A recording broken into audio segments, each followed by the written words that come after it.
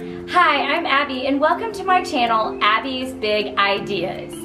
Today, it's a beautiful summer day. We're out on the patio and you may have noticed from my last video that I have a little puppy dog who really enjoys being outside on our covered porch. However, the door just keeps getting in the way. My husband and I have decided we're going to install a doggy door in this storm door, which will allow little Jessie free access to the patio whenever the regular door is opened. So we got this on Amazon. I will link it below.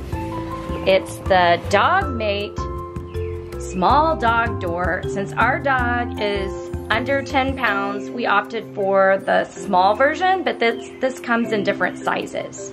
What is it? Oh, a doggy door? Oh my goodness, that's exciting. Open it, open it. Okay, so let's see what we got.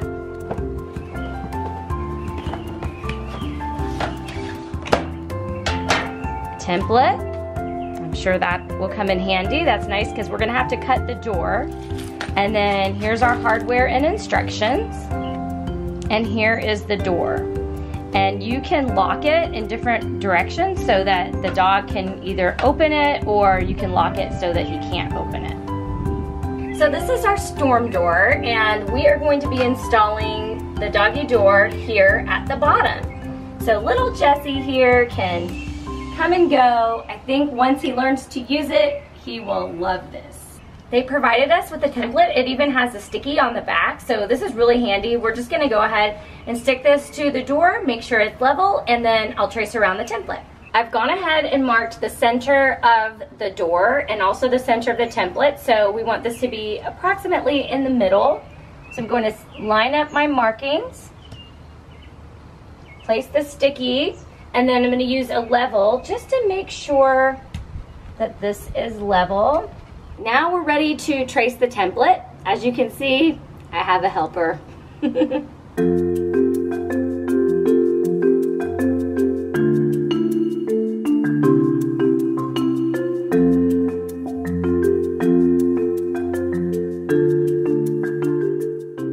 Okay, you guys, now comes the fun part. We are going to cut a hole in our door. It's time for some power tools.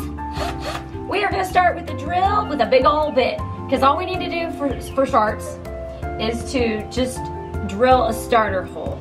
I have put on my glasses in case any little pieces fly off. You don't want to get that stuff in your eye. All right, here we go. Oh, the dog has been relegated to the inside of the house and he's not much pleased. He's trying to see what's going on out here.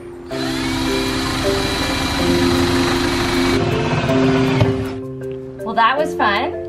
And there are actually two sheets of thin metal with some insulation on the inside that kind of resembles styrofoam. So that'll flake out a little bit, no big deal.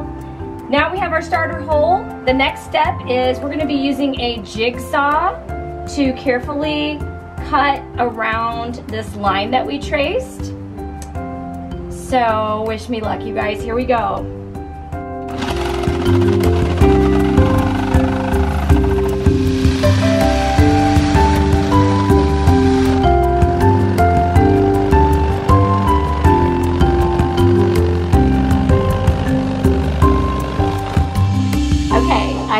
The edge, and now we're ready to take off this hole. We've got a layer. This was what was on the outside on each side, and then there's kind of like this foamy stuff. Here we go. Yes, that was fun. So this door comes in two pieces. The larger piece that looks like this goes on the interior of your door, so you're just gonna slide it right in. Now this side will pop on to the inside of here. There we go. Okay, you guys, so this door actually came with screws, and at this point, if you were using a traditional door, you would just wanna drill some holes and screw it in. However, we had to modify it a little bit. We're actually using bolts because this door has a foam core. We couldn't screw directly into it. So So what we're doing is modifying this and using bolts instead of the screws that came with it so that it will hold securely. As you can see, Jesse is anxiously awaiting the completion of his door. The kit came with these little plastic covers so that you can cover up the screws and make it look all nice and neat. So we'll just do that. That's easy. They just pop right in.